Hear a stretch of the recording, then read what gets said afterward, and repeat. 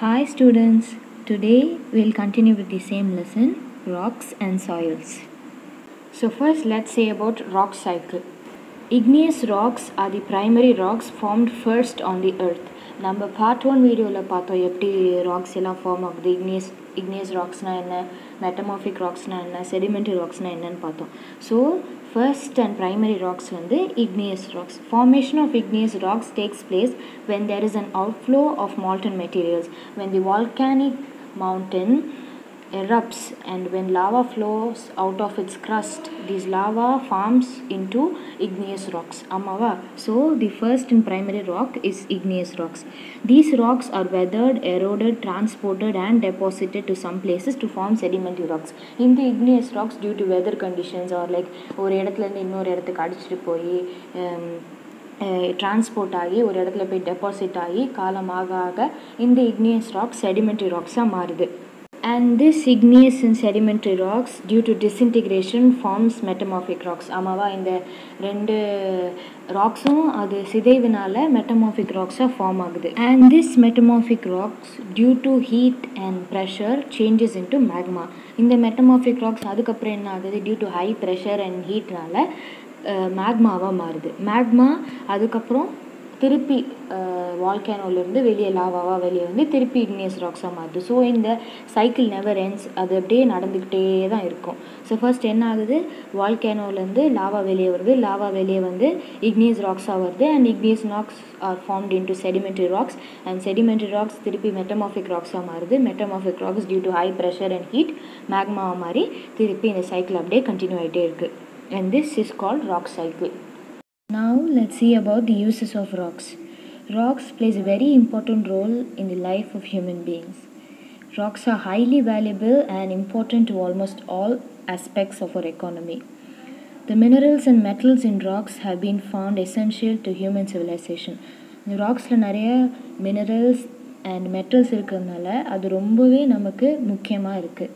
சரி, இப்போது இந்த ராக்ஸ் எல்லாம் எதுக்கு யூஸ் பண்ணுறாங்கன்னு பார்க்கலாம். There are many uses of rocks, like they are used to make cement, chalk, fire வந்து நம்ம பார்த்துருக்கோம்ல, ரெண்டு கல்லை உரசுனா அது ஃபயர் வரக்கூடிய இந்த கல்லை உரசுனா மட்டும்தான் ஃபயர் கிடைக்கும். ஸோ ரெண்டு கல்லுனால நமக்கு ஃபயர் கிடைக்குது.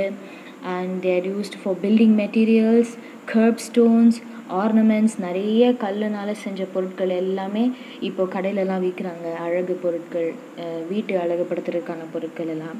And roofing materials, gold and diamond. Like there are so many precious stones like gold, diamond, ruby, etc. So there are so many uses of rocks. So we saw about rocks. What are rocks? What are the different types of rocks? What are the uses of rocks? What are the characteristics of rocks? Now let's see about soil. Soil, its types, how it is formed and all. Soil is a mixture of organic materials, minerals, gases, liquids and organisms that together support life. Soil வந்து it's a mixture of organic material, minerals, gases, liquid, organisms. இது எல்லாமே கலந்து தான் அது soilன்னு சொல்லுவோம். Soil minerals form the basis of soil and we call soil as a skin of the earth. Soil-ஐ நம்ம skin of the earthன்னு சொல்லுவோம். ஆனால் சாயில் எப்படி ஃபார்ம் ஆகுது? Soil are formed by the process of weathering and natural erosion.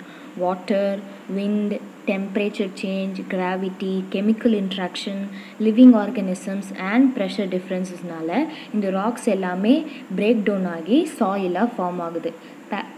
ராக்ஸை parent மெட்டீரியல்னு சொல்லுவாங்க. So இந்த parent மெட்டீரியல்லேருந்து இது எல்லாமே loose ஆகி பிரேக் டவுன் ஆகி சாயிலாக ஃபார்ம் ஆகுது. Soil composition. இப்போது சாயிலில் என்ன இருக்குது, அது எந்தெந்த ரேஷியோவில் கலந்துருக்கு, அதோட சாயிலோட கலவை என்ன அப்படின்னு பார்க்கலாம். So the basic components of soil R air, mineral, organic material and water. So இந்த 4 தான் தி பேசிக் காம்பனன்ட்ஸ் ஆஃப் சாயில். சாயிலில் இதுதான் பேசிக்காக இருக்கும். அதில் mineral 45%, organic material 5%, water 25%, air 25% அடங்கியிருக்கும்.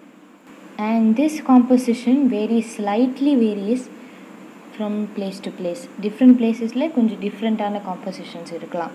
5% of organic matter consists of the living, the dead, and the very dead organic materials like crop residues, dead roots, microbial biomass, roots, bacteria, and human excretion. அதாவது அந்த 5% organic மேட்டரில் இது எல்லாமே கலந்துருக்கு. 10% ஆர்கானிசம்ஸும் 10% ரூட்ஸும் humans 80%, அதாவது human excretion 80% அந்த 5% organic மேட்டரில் கலந்துருக்கு. So that's all for today's lesson. I'll meet you in the third part. Stay tuned and do not forget to subscribe and like. Thank you.